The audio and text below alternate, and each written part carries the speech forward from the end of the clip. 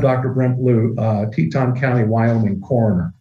After a detailed investigation by our forensic pathologist, our anthropologist, and local law enforcement, with assistance from the FBI, the Teton County Coroner's Office is following the following verdict. In the manner of death of Gabrielle Lenora Petito, we find the cause and manner to be death by strangulation, and manner is homicide.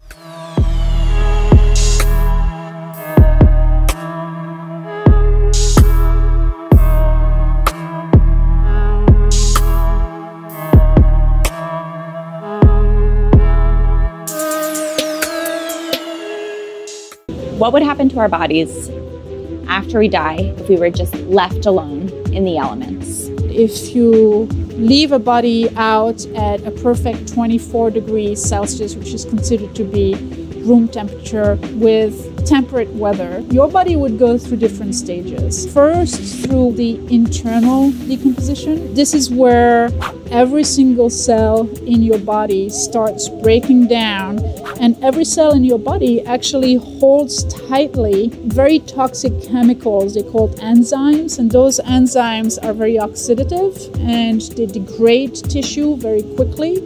Once your cells die, it cannot hold those toxic chemicals, and so it breaks down the cells, and then it sends a chain reaction throughout the body where all the cells starts breaking down and more of those toxic enzymes are released, and you have what is called the autolysis.